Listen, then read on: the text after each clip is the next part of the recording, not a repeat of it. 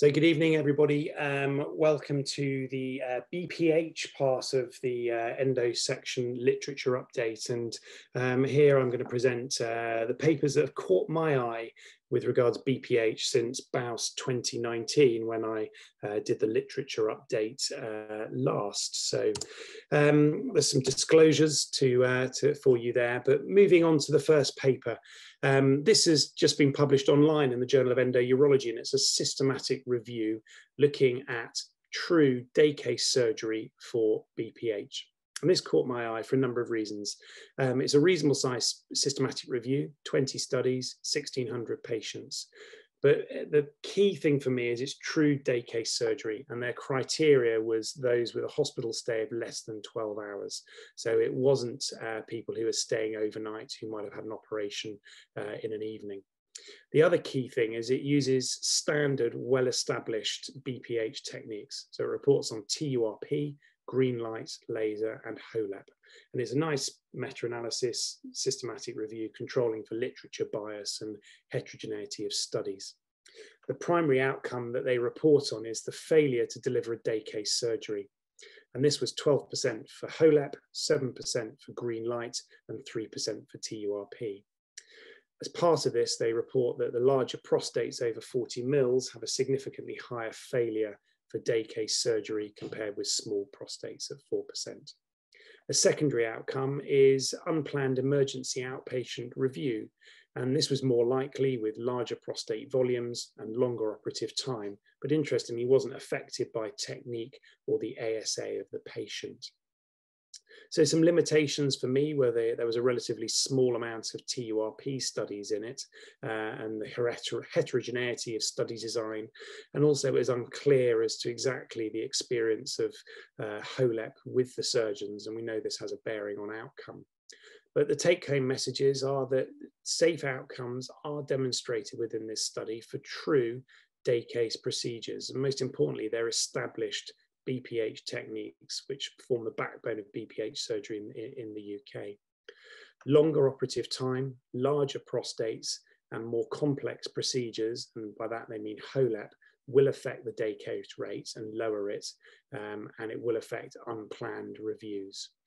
But I think this is a really good study which encourages us all to have a look critically at our day case pathways and really encourage people to try and push the amount of day case surgery we're doing, because it does have clear beneficial outcomes and is safe from this study. When I did the literature review last year, there was an awful lot on new minimally invasive techniques. And this year, the literature appears a little bit more dominated by more established techniques. And this is a nice study from the Journal of Endourology in the summer, which is a randomized trial of 145 patients comparing HOLEP with bipolar TURP for men with large prostates. And their cutoff for large prostates was over 75 cc, so a reasonable sized prostate.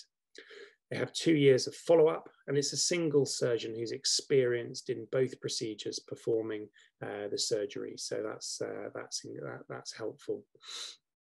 Interesting that the groups were matched, but the HOLEP group did have more antiplatelet or anticoagulant medications, significantly more than the bipolar TURP group.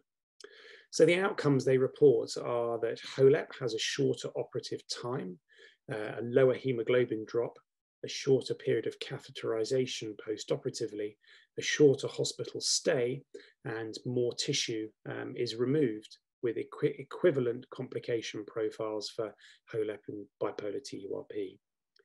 They report at 2 years that HOLEP also has a better percentage improvement in terms of IPSS and quality of life, which was significant. So for me, they claim long-term outcomes. I think 2 years follow-up is a relatively short-term follow-up for me. But the take-home messages for this study is that in men with genuinely large prostates, that HOLEP does have significant perioperative benefits in terms compared with bipolar TURP for men with large prostates. It does also have, for 2 years, some significant improvements in IPSS and quality of life. But I think if you look at the actual numbers, I think patients may find it difficult to truly differentiate that statistical significance. So the next study is looking at a new type of laser, so thulmium laser, but a vaporesection technique, and comparing it with TURP. And this is a UK study, a randomized trial of 400 men based down in Bristol, the study published in the Lancet, called the Unblocks trial. So 7 UK centres, and they randomised men to thulmium vaporesection or conventional TURP, and that could be monopolar or bipolar depending on the centre's preference. A nice study included retention patients, moderate to small size prostates at 20 to 50 grams. And a nice, clever study design with the follow-up masked for the surgeon and the clinicians and the patients masked to the procedure during the follow-up period out to a year. They report equivalent outcomes for IPSS outcomes, equivalent Qmax for Qmax, TURP had a superior outcome at a year. Length of stay and transfusion outcomes were equivalent, as were quality of life outcomes equivalent, and complications were equivalent. The limitations with the study was that there was some conversion interoperatively of thulmium across to TURP, which may have affected the study. And also the experience of the surgeons. The surgeons were much less experienced in thulmium vaporesection than they were with TURP. So the take-home message for me was, with all these new techniques that we get told about, and new lasers, and there's a number of anticipated benefits, whether it be shorter length of stay or less complications that we're told about. But this is a nice study which shows that the anticipated benefits with laser thulmium vaporesection have not been demonstrated in this well-designed study over conventional TURP. TURP actually provided a better flow statistically. And I think it makes the point that actually TURP does have a role, and new BPH treatments should continue to be compared to TURP. And it's nice to see monopolar and bipolar being combined as a single modality for comparison. This next study really caught my eye, and I thought it's a great dilemma, and one that's nice to see answered. So what do you do when you set out to do a TURP and you come across an incidental bladder tumour? And this systematic review, published in the BJUI in the summer, looks at that question. So does simultaneous TURBT and TURP lead to an increased risk of recurrence or progression of the bladder tumour? It's a systematic review, 11 studies, but incorporates 3 randomized controlled trials, 1,600 patients, and it has some tumours which are over 3 centimetres and some tumour types with concomitant CIS. It also includes some studies where the protocol was to give mitomycin post-operatively after combined TURBT and TURP. And they reported on recurrence, and that was as whole bladder occurrences, as well as recurrences within the bladder, neck, and prostatic urethra. And they also reported on progression to more sinister urothelial bladder tumours. Limitations within the study were that it was a relatively low number of RCTs, and it was difficult to do subgroup analysis or really understand what the implications of having given mitomycin are, or for the more riskier tumour subgroups such as additional CIS, as the numbers were very small and it was difficult to draw, impossible to draw conclusions. But the take-home message for me is that for patients with an incidental bladder tumour, there's no clinically significant or meaningful differences in recurrence or progression of the bladder tumour if you perform a simultaneous TURBT and TURP. And so it obviously appears safer than many of us might have expected. And I think there's some caveats to this. I think if there's multifocal, a significant burden of bladder tumour, then you wouldn't do a simultaneous resection. Likewise, if it looked like a solid bladder tumour, you wouldn't do a simultaneous resection. But for the incidental, unexpected small tumour, I think this is a nice study, and perhaps should give us the confidence to complete both procedures. So moving on, with BPH techniques, there's BPH surgery, there's a number of different techniques out there. And this is a study from the Netherlands, reported in Urology earlier this year, which looked at using a web-based decision aid to help patients understand their treatment options and give them information. And I think this is a great objective to allow patients to evaluate their treatment preferences using a web-based decision aid. The web-based decision aid was designed to discriminate between 3 treatments: lifestyle advice, medications, and surgery. And within the study, they used 126 patients, of which a third were treatment naive, so they could decide between lifestyle advice or medications. 2/3 of patients were on medications already, and so for them, the decision was whether they continued with medications or moved on to a surgical option. And so the outcomes from using this tool, they report, are that 50% of patients who were previously undecided about a treatment prior to using the decision aid, after using the decision aid, indicated a preference. And 80% of patients who had indicated a preference prior to using the tool, after using the tool, confirmed that their preference. The majority of questions within the tool were also discriminative of a final treatment option. And I thought this was a nice study and demonstrates the importance and perhaps value of giving a broad, standardized information for patients on treatment options. One of the dangers with many BPH modality treatments around is that people only offer what they offer and don't always potentially counsel patients about multiple treatment options if they're not available by them or in their center. And so a web-based decision aid like this will allow patients potentially better information, better counseling, result in more engaged patients with potentially better treatment concordance. So I thought a nice idea and nice to see decision aids and online information being more available for the benign group of patients that we're looking after here. The final study that caught my eye to incorporate in this piece this evening was looking at people who'd had HOLEP and looking at those patients who went on to develop prostate cancer and looking at whether or not the PSA following their HOLEP may predict their risk of future prostate cancer. And this was a retrospective study, but a decent number of patients, 773. And all the patients had had HOLEPs with benign histology. They had rigorous follow-up with a PSA at 6 weeks, 3 months, and then a year. During their follow-up and afterwards, they would have investigations for prostate cancer prompted by an abnormal DRE, MRI findings, and if an MRI had been arranged, a PSA rise of greater than 2 above their nadir post-operatively, or a higher PSA result immediately after their HOLEP than pre-operatively. And the outcomes they report is that the first PSA after their HOLEP, providing it's within 12 months of the operation, can independently predict prostate cancer on multivariate analysis. And they looked at a cutoff and identified a PSA of 1.73 or above as a sensitivity and specificity of over 80% for prostate cancer.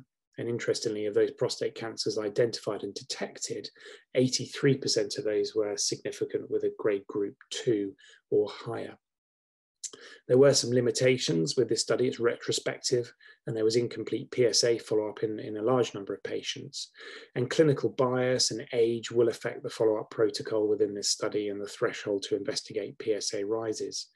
But for someone who does HOLEP, and I think it'd be interesting to explore this for other BPH surgeries, taking a PSA within the first year after HOLEP is an interesting independent predictor of future prostate cancer diagnosis, and certainly has opened my eyes to identifying patients who have a PSA of over 1.73 within the first year. They perhaps should have a more rigorous follow-up and a lower threshold to investigate them going forwards for prostate cancer. So those were the BPH studies in a little bit of depth for you that caught my eye this year. A slightly different slant to the minimally invasive procedures that I presented last year, but some interesting studies with some nice take-home messages and certainly a few things for people to think about and integrate into our practice here in the UK. So I hope that's been helpful and enjoyed doing it for the endourology section. So thank you very much.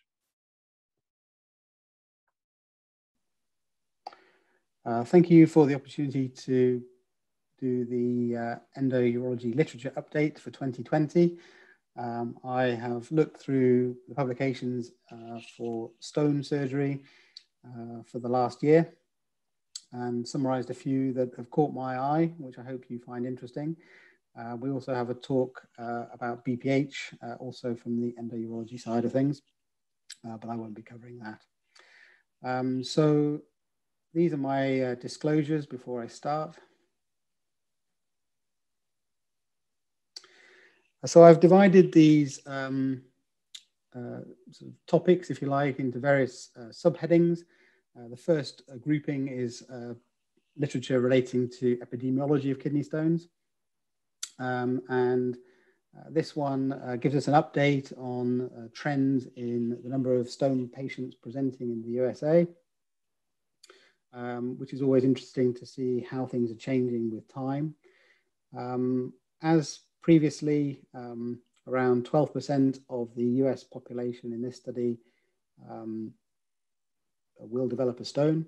But interestingly, the number of women presenting with kidney stones has increased in the last 10 years or so. And that's quite a significant increase in women. And particularly in women under the age of 60. And so this probably will translate into ever-increasing stone burden as women catch up with men in terms of prevalence and incidence of these stones. And so although men still have a slightly higher prevalence of kidney stones, the gap is closing.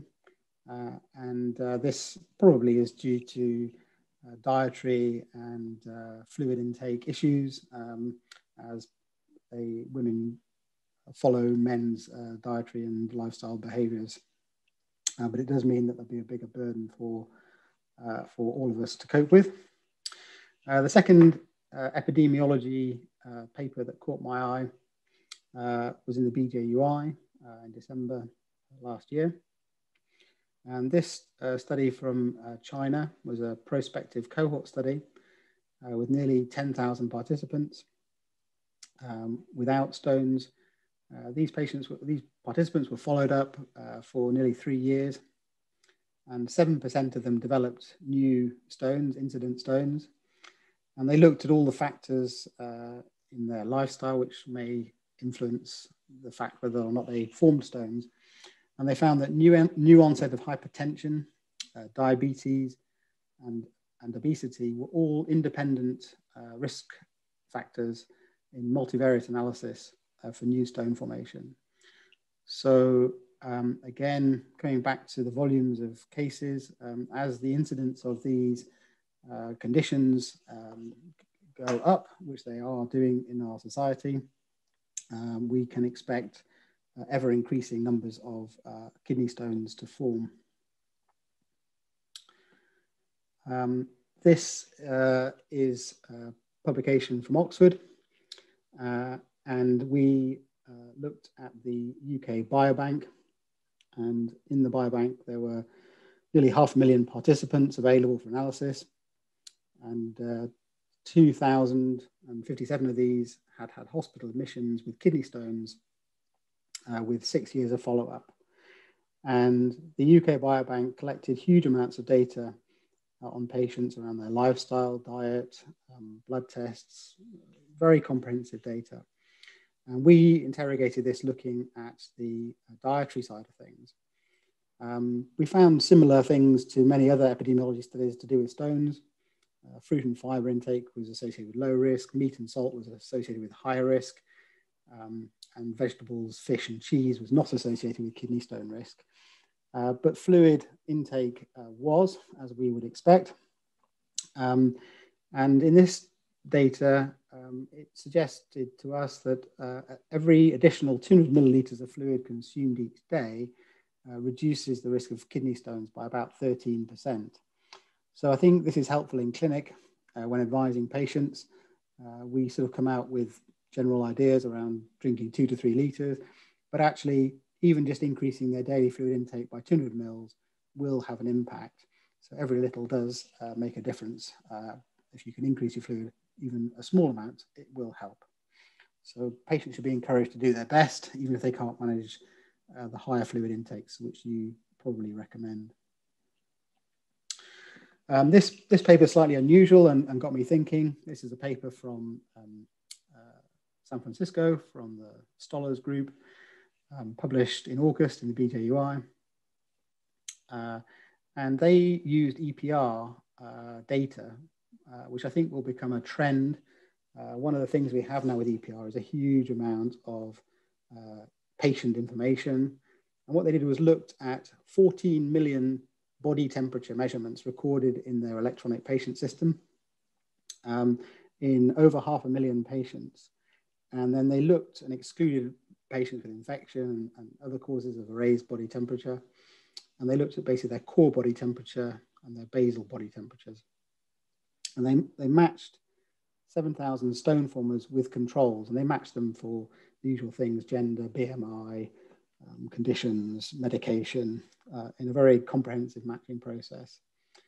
And once they'd done all this, they found that kidney stone formers actually had a small but statistically higher body temperature compared to the controls.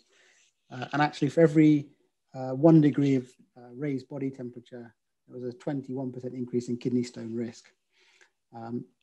We don't know, and they don't know what this means, but maybe stone formers have a higher metabolic rate or some reason why their body temperature is slightly higher. And as I say, this is not explained by infection. This is due to their sort of core background temperatures. So an interesting finding. This genetic study was published in Nature Communications, and there's not many stone publications in this journal. This is again from Sarah Howes in Oxford. And Sarah looked using the UK Biobank again and did a genetic genome-wide association study, so looking at the genetics of the patients within the biobank. And she pulled out over 12,000 stone formers and compared them to over 400,000 controls. And by doing this, produced this sort of Manhattan plot on the top right here and identified 20 loci, 20 genetic areas associated with kidney stone formation. And 7 of these had not been reported previously. Several of these were involved in vitamin D metabolism and calcium sensing receptor. And Sarah went on to validate some of these in studies. And these potentially form promising avenues for targeting and for categorizing patients, and maybe even for developing drugs for certain categories of patient. We've also looked at the utility of blood tests for metabolic detection of metabolic disorders in kidney stone patients. And this was a study done by Katie Eyre. And the purpose of this study was really to look at whether measuring the serum levels of calcium, PTH, urate, and chloride, etc., were valuable in predicting patients with metabolic stone disorders. So we looked at our local database of 709 stone formers. We found that 2.3% in an unselected group had an elevated serum calcium. And this obviously helped diagnose primary hyperparathyroidism. But the additional tests did not prove cost-effective and indeed may provide false reassurance if they're normal in detecting metabolic disorders. So the conclusion here is that blood tests alone are not sufficient to diagnose or treat metabolic causes of stones. Serum calcium is useful as a screening test, and indeed that's what's in the NICE guidance. But if you're going to look for other metabolic causes of stones, you do need a full assessment, including a 24-hour urine, to pick these up. So don't be reassured by normal blood tests in this setting. Moving on to diagnostics. This study this paper from the US looked at an assay using biomarkers of cell-free DNA in urine. And this panel uses 6 biomarkers. And they looked at 136 spot samples of urine and tried to work out if this panel of biomarkers could predict whether the patient had stones or not. And they defined some thresholds and had good sensitivity and specificity for stone presence. And they also looked longitudinally at individual patients and looked to see if their score changed according to their stone status. And they found that it might be a promising way to triage patients or to follow up patients to see if they're likely to be forming new stones in the future rather than having to do repeat imaging. So obviously this is just 6 biomarkers, and potentially this could be extended or refined, but an interesting initial publication. Moving on to health economics. This study in April looked at the economic burden of kidney stones in the UK. This hasn't really been looked at too much previously. And what they did here was looked at low and high costs of treatments, and then came up with a cost estimate based on volumes between these levels. And they came up with a number of cost of stone management in 2010 of between 190 and 324 million pounds. And they pointed out this is comparable to the combined cost of bladder and prostate cancer for the entirety of the UK.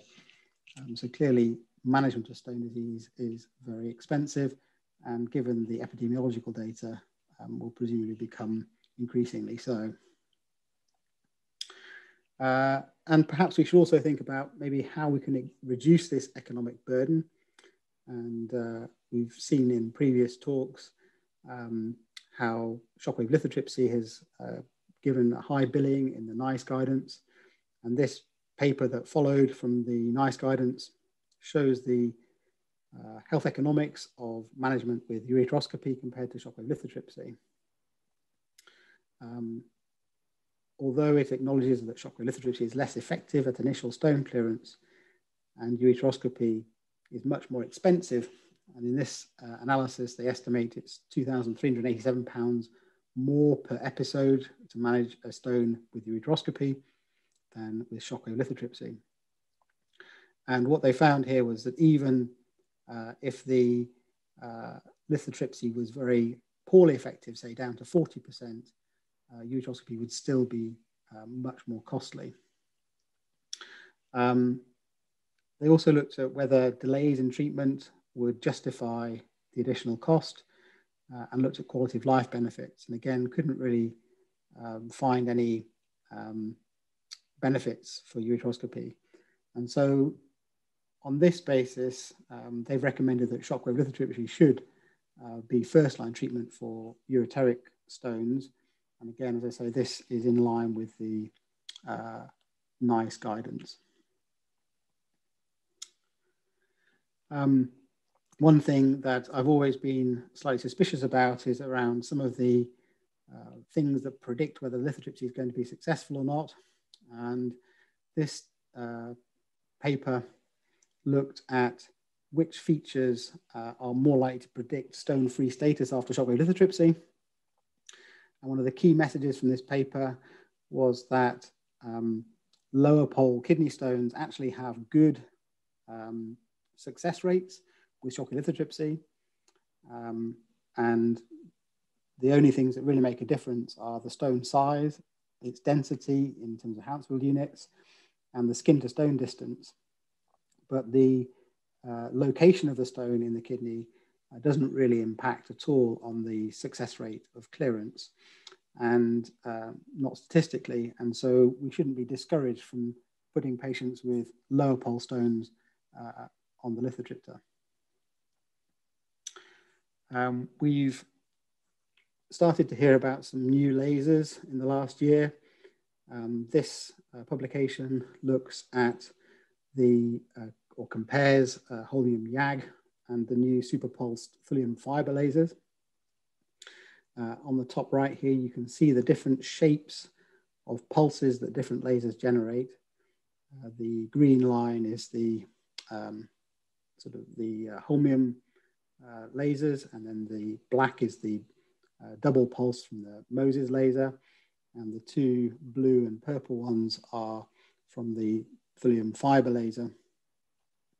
And you can see in the bottom two graphs the effects on retropulsion and ablation.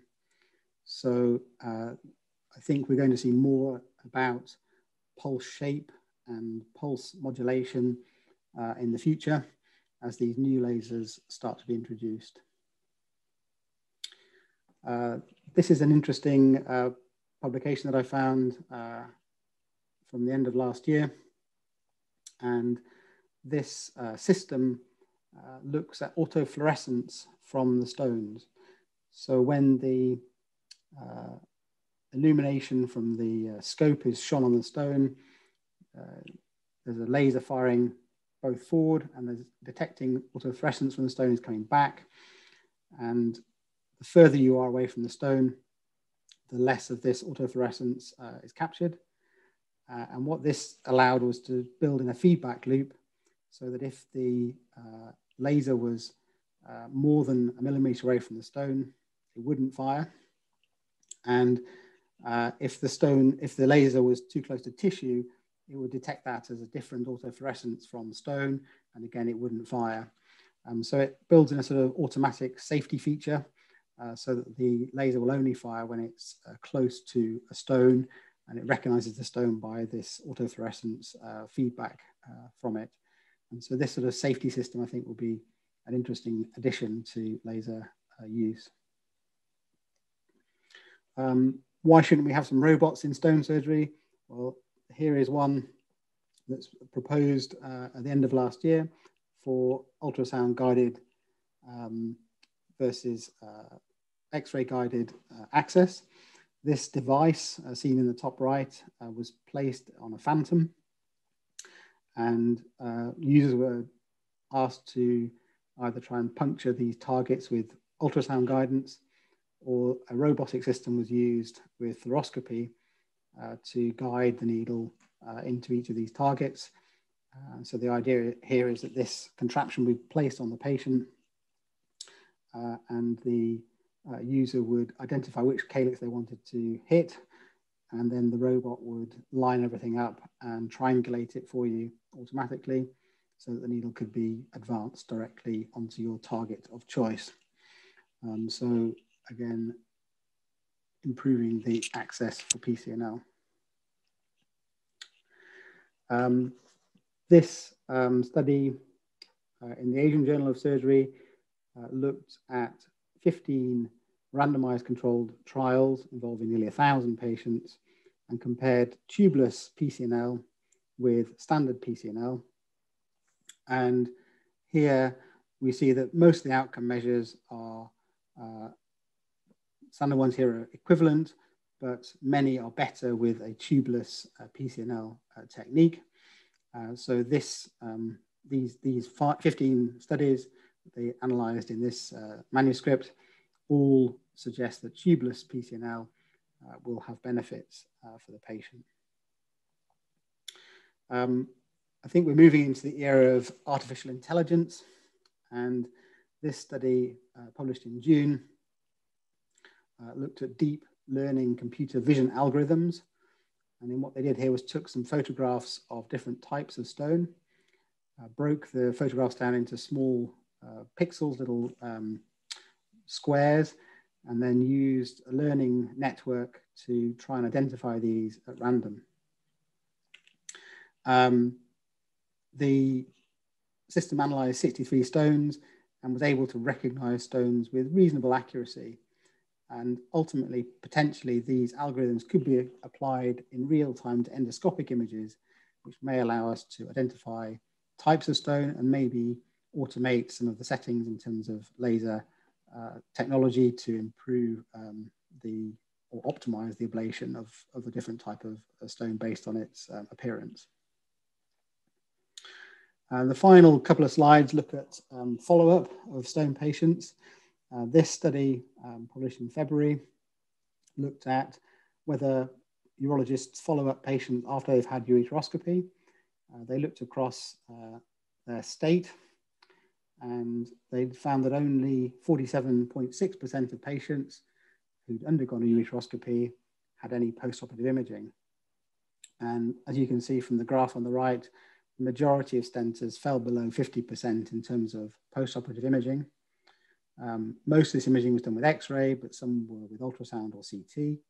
And there was a reasonably high variation between the institutions within a state as to whether they followed up the patients with any imaging. But this is consistent with previous studies which show that the majority of patients don't get any imaging. And so the question is raised, do you arrange imaging for your patients following ureteroscopy? Is that valuable? And is it remiss if you don't?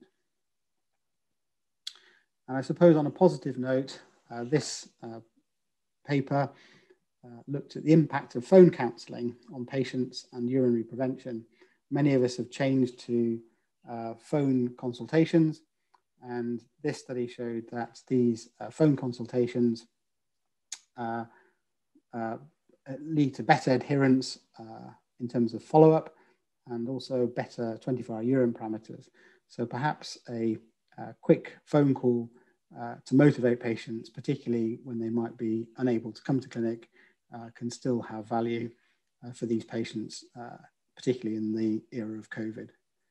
I hope this gives you an interesting overview of some papers that I found interesting in the last year, and I'm sure there are many others, but these are the ones that caught my eye.